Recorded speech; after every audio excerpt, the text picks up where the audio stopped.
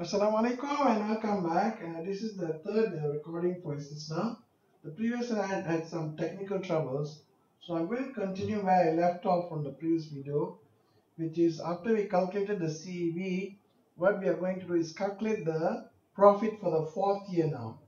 So as you can see here, the first 3 years profits are here, and we see that the final profit for the whole contract is minus 10,000, which is we are going to lose 10,000 because the cost has come up to 210, whereas the contract price only 200,000. So what we are going to do is, if we add up all the year's profits, we are going to get minus 10,000. Okay, that's what you're going to get. So I'm going to put that minus 10,000 here. So basically what we are left is, we are going to calculate the fourth year's profit by taking this, okay, all right, okay, and then minusing the sum of the first 3 years profits, and that should give us the correct one. It's 0. Why is it 0? Because if you take this first 2 years, we have taken 43,333, all right, in profit, and the third year we have taken 50,000 loss. So now we have already got minus 10,000 here. So which we say that we have already taken all the losses.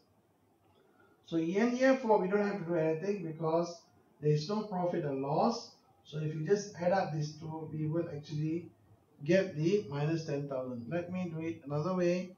What I'm going to do is I'm going to sum up all these three here. All right, all this, okay, and then we will hopefully we will end up with, okay, I think this is a circular reference. Let me take care of that. Okay, let me delete that first. Okay, yeah, there you are. Okay, so what I did was I took the sum here, sum D9 to D12, which is the profits for year 1, year 2, year 3 and year 4 is already minus 10,000, which means here is 0. Okay, which means now year 4 profit is actually 0. All right, because this adds up to already minus 10,000. So let's do the income statement. Okay, so the profit and loss from istisna is 10,000, which we already calculated. So in the exam question, you should actually do it at the same time as you do the balance sheet. So what I'm doing here is actually putting in the losses here, losses or profits here, and then just putting in the formula. Okay, this one is 0, so you got 0 there. Actually you should put a 0. All right, I don't know why it gets a dash. All right, becomes a dash, never mind. Okay, so there's no profit in year 4. Okay, now let's go into the istisna billings. Okay, here the billing is 20%. This is of the contract price, 20% of the contract price. So the amount billed, we are going to calculate that now. So 20% multiplied by the contract price is always 200,000. I'm going to make that into absolute formula, which is F4. Okay, there you are. So all right, so 20, if you look at the formula here, you see it's B23 times C4. B23 is this one, C4 is the contract price. So 20% of contract price is 40,000. I'm going to copy this down so we are faster. So 30% of the contract price is 60,000. 3 times 2 is 6. 3 times 2 is 6. 2 times 2 is 4 again. So you can see that if you add this all together, you will get 200. We will bill the government or our customer 200,000. Okay. So there you are. This is the amount we bill. So this one actually will be debited to istisna account receivable and credit to istisna billings. So this is the amount. So this will go to credit of istisna billing, and that must be deducted from the balance sheet after the istisna WIP. So what we're going to do is I'm going to put it as a minus because it's credit. So I'm going to take these figures here. All right. So if I actually were to, let's see whether it works. No, it doesn't. Okay, so the second year will be minus because it's a credit balance. So it's 60,000. Third year is minus again 60, and fourth year is okay. Now in the fourth year, the istisna we have to add up the what is the fourth year's this thing. The fourth year the cost is where is the fourth year's cost? Oh yeah, the fourth year the cost is 210,000. The final cost, okay, 210,000, okay, because the cost went up by 60 from 150. So 210 minus all this. So here if we add this up, we get 180, right? So what we do is we get this one, okay. So the answer is 210,000 minus 180,000. So in the final year, the cost is 30,000. So all this will total to 10. Okay. So here we go. All right. So is this not work in progress? The year 4, we have to add the cost of that last cost is 30,000. All right. So here, what we are going to get again is we're going to sum this up from here 170 plus this. You know the profit is 0 in year 4, right? Okay. Calculated that already. So you see that it comes to the contract price. It must always come and reach the contract price when the construction is finished. Alright, so now, okay, so here it will be the istisna billings for year 4 is, I'm going to take this from here, which is 40,000. Alright, and here in year 4 the WIP is going to be 200. You see this figure? 200. So I'm going to put that in the balance sheet. Okay, just this figure. This is what is going to be in the balance sheet. You see, we can get it from this ledger T account. All this goes to the balance sheet. That is year 1 cost plus profit. It accumulates, and then the balance plus the year 2 cost plus the profit for year 2, and then the balance plus the year 3 cost. But in this case, we have to go down to CEB. So we minus the 53, we get 170 here. So 170, and finally we add the 170 to 30, it's 200. Okay, 200. Okay, so there is some problem here. I made a mistake in the istisna billing. Here it should be accumulative. Okay, so what I'm going to do is I'm going to amend the formula. Okay, the istisna billing should accumulate to 200,000. So I'm going to add this. Okay, there you are. 40 plus 60 is 100. Alright, it's same thing like the WIP istisna billing will also add up to the contract price. So I'm going to amend this formula again. I'm going to add, alright, what you call the which is C20, sorry, C25 plus this one here. Okay, alright, so it is not individual. So we take this one plus the billing for year 4. So you can see that, and finally, no, something wrong here. Alright, what we are going to do is take this 160, alright, 160 minus this one.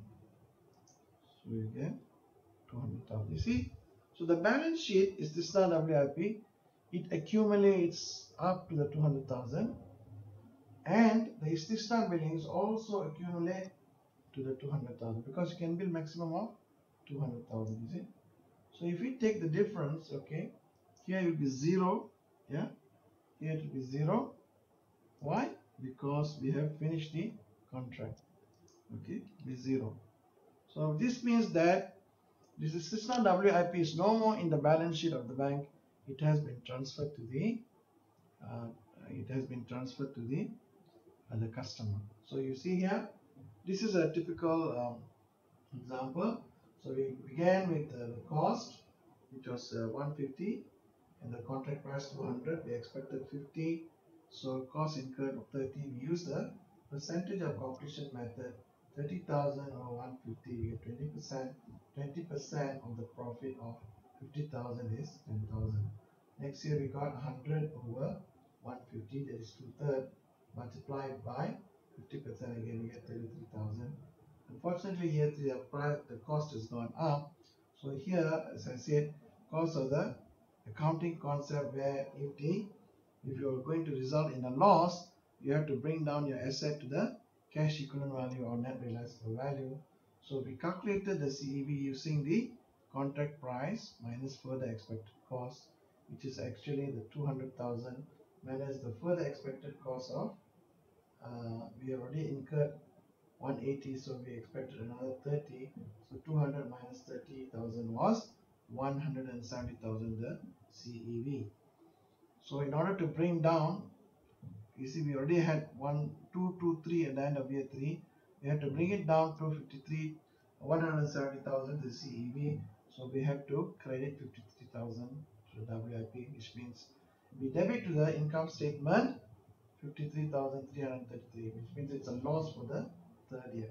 The fourth year, if you add up all these profits, you see the final outcome of the contract is 210,000 is the cost, 200,000 is the contract price. So the final outcome is minus 10,000 loss. So all we have to do is add up the profits and losses over the 4 years. You see that 10 plus 33, 43 minus 50 is minus 10. So we don't have to take any profit or loss here because that is already minus 10,000, which is the final outcome of the contract. Meanwhile, we build up our istisna work in progress and the balance sheet. In the balance sheet, you show istisna WIP 40. It keep on increasing with the profits. The cost plus profit, cost plus profit. Okay, then we bring it down to the CEV. Then again we add the cost, therefore, and zero profit. We get back to the contract price. At the same time, we calculate the progress billings, which is percentage of the contract price. First year was 20%, multiplied by the contract price, we get 40, 30%, multiplied by 260 to the second year, and so on until the fourth year. So this one will have to be deducted, and this is accumulative. Alright, so first year is 40, second year is 40 and 60, you get 100, third year is 40 plus 60 plus 60, it is 160, alright, and then fifth year is 200,000, which is the contract price. So if you deduct 200 minus 200, you get 0, which means in year 4 we transfer the construction to the customer. So you can see that in year 1 we had a net balance of 0, 73 in the second year, 10,000, third year 0, because it's been transferred. At the same time, we can put in the income statement. First year we had 10,000 profit, second year 33, third year 53, and that's a loss. Fourth year 0 profit or 0 loss, which means there is no profit or loss in the fourth year. So you should put a 0 here, right? So, so the other one which you can see is actually the istisna account receivable. Now I didn't say how much is actually paid. Now let us say that the amount we bill is paid in the second year. Alright, so what will happen is this year you won't get paid this 40, next year the year 2 you'll be paid 40. Alright, so what we'll see in the balance sheet is in year 1, if that is the case, you must refer to the question. It's not automatic, you have to refer. If this is the case, we assume that this 40,000 is paid by the customer in the second year. That's why it's still hanging. Now in the second year we bill them 60,000, right? Okay, but we don't have the 40,000 balance from here because we assume that they have paid the 40,000. Okay, so here we'll get another 60,000 because the second year 60,000 has been paid, and finally in the fourth year we have 40,000 because this will be paid in the fifth year. This is an assumption we make. All right. Now don't be confused. In istisna account receivable, it is not cumulative because the customer keeps on paying as we bill. Whereas here we build up the asset from zero cost, we add up the profit, and then finally we come to the contract price. Similarly, the billings, istisna billings is a cumulative contra asset account to set off the istisna WIP. Alright, so this is what you get. I think now I hope you have understood. So this is a normal istisna account with a loss situation. I hope you can understand. Thank you very much. Assalamu alaikum warahmatullahi